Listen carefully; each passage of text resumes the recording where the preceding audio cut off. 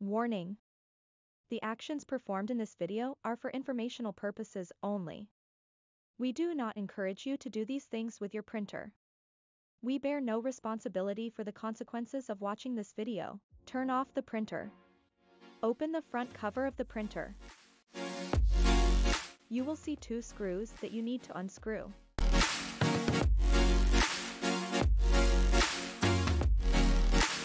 You will then be able to lift the scanner and gain access to the internals of the printer. For ease of operation, support the scanner with a screwdriver or other support. Remove the ink tube guide and remove them from the locking grooves.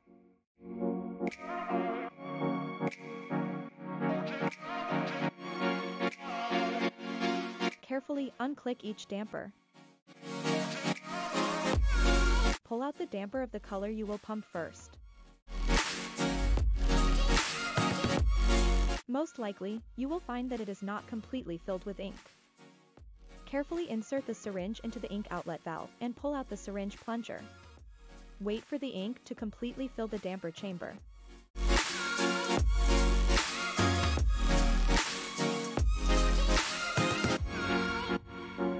Reposition the damper in space to force all the air to leave the damper.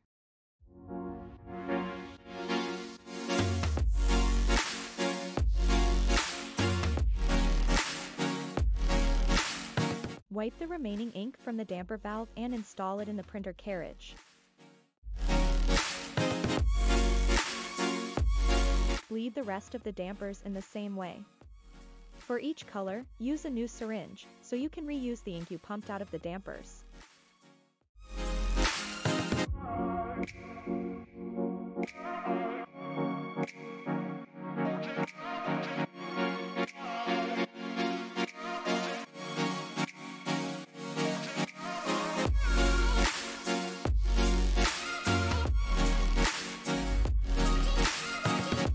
Install the ink tubes in their slots and fix the guide.